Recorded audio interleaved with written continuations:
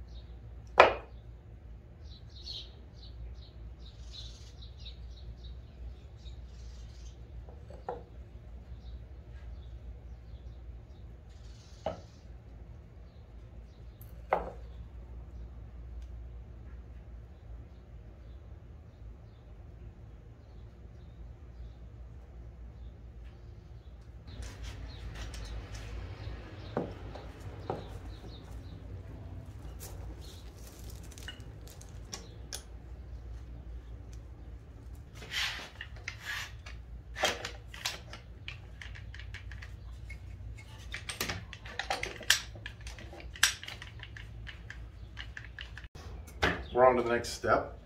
We need to flatten it. There's a few different ways of doing it. One would be if you have a drum sander. I don't have one. It's too big for my garage. I'd love to have one, maybe someday. The other method would be running it on a router table that I built. It just takes some time to set that up. The other way would be through the planer. If it were edge grain or side grain, whichever you prefer, you can run it through the planer, no problem. But when it's end grain, as we've made here, the fibers are standing up. So whether you're using a router bit, whether you're using a planer, the planer, for instance, the blades are spinning like this. The end grain is standing up. So as the blade comes through, it's prone to hitting the end grain and chipping it out. So that's why we went ahead and we put these pieces of cheap pine, just kind of scrap wood, if you will, sacrificial wood. And we put these on there in order to help prevent that. So we're going to run it through the planer. I'm not going to set up the router table, excuse me, the router sled unless I absolutely have to. So that's the next step. That's what we're going to do now. One thing that was interesting, I saw on Woodworker's Source video on YouTube, they took this same Wenge and they bleached it. And that's just like this incredible effect. It's beautiful, like zebra stripes. This is from this cutting board. You can see the bleach where it ran down the other side. It didn't bleach that side. But it'll definitely bleach walnut. It almost took out the whole diamond there. So maybe I'll try that. and another cutting board or something, but it would be a really expensive experiment if it didn't work. But anyway, let's throw it through the planer, see if we can get this flat.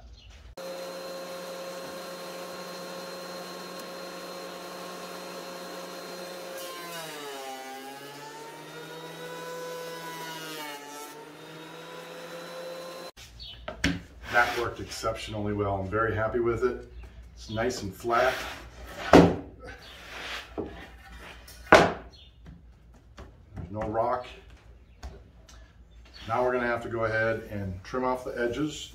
This pine, you see some of it started to come off itself because there's a lot of pressure on that blade, those rollers. But we'll cut these off, edge them, and then we're on to sanding. Actually, before sanding, I'm sorry, we'll also bevel it. Those will be the next step coming up, and then we can get on to sanding, and we should be able to finish this thing up today.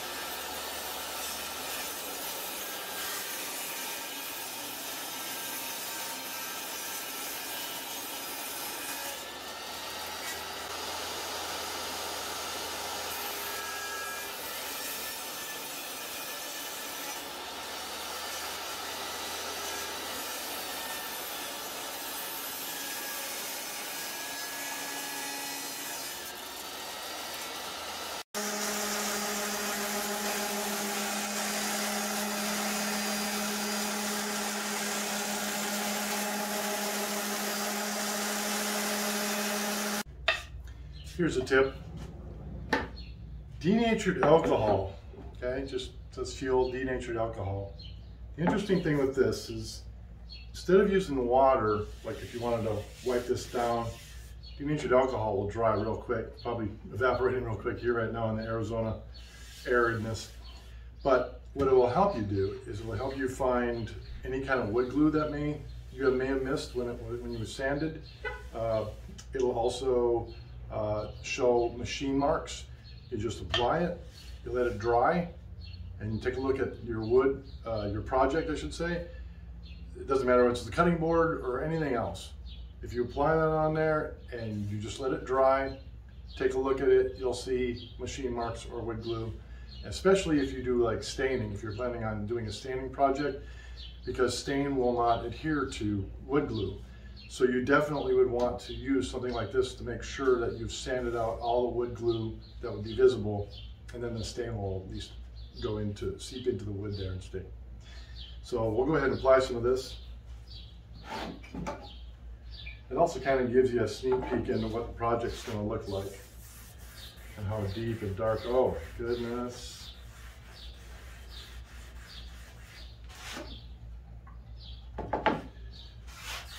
Whoever gets this board is going to be a very happy person. That is going to be just almost black. And the mineral oil gets in there.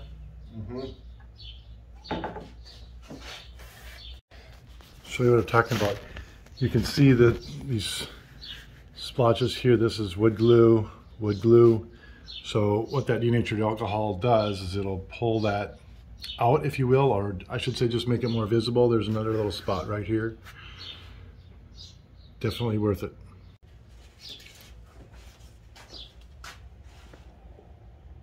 $320.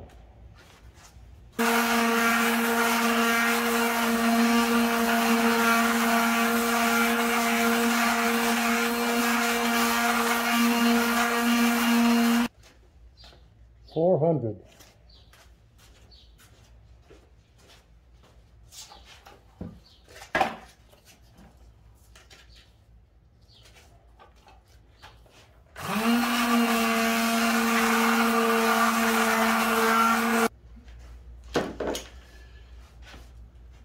That is as smooth as glass, maybe even smoother. So we'll put some more denatured alcohol on there. That'll raise the fibers so that like the first time it gets wet. And what that'll do is, once the fibers are raised, we'll do one final sanding with the 400 grit, and that'll just make it just so smooth. Let's take a look at this here.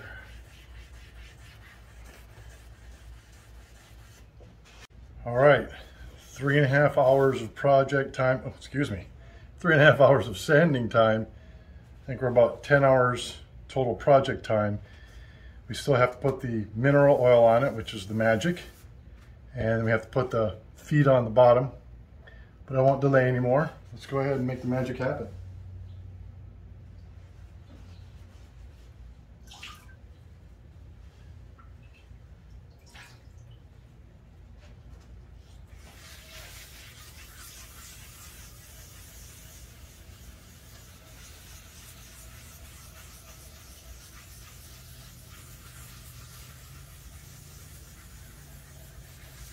That is dark.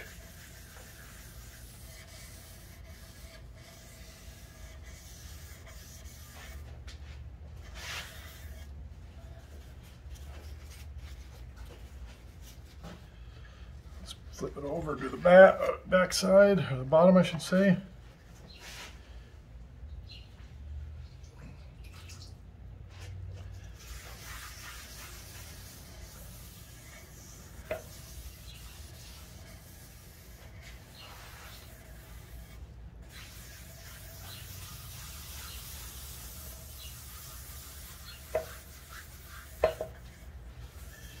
All right, we're going to let that soak in, and we'll come back to it. You can see it's starting to dry, soaking in. That's end grain. That's just soaking all that mineral oil in real fast. So we might have to do this several times, 3, 4 maybe times, before it finally won't take anymore. And then we put the feed on, and it is ready. Done. That is a deep chocolate brown, isn't it? It's absolutely beautiful. Wenge was a pleasure to work with, except for the slivers. But it turned out the way I thought. Like I was mentioning at the very beginning of the video, you put some kind of coating on it, mineral oil being the coating obviously for a cutting board, and it's buffed with a wax. Everything's food grade. And then it just turns almost black. I mean, it is a deep, deep chocolate brown. So this is my first end grain Wenge cutting board. So if you're interested in purchasing it, you can drop me an email at thedesertnorseman@gmail.com. I haven't gotten my website up and running yet, but you can email me there, ask me what I'm selling it for, I'll let you know. If you're interested in purchasing it, you'll have my first one. Thanks for watching. If you enjoyed it, please give me a thumbs up and subscribe.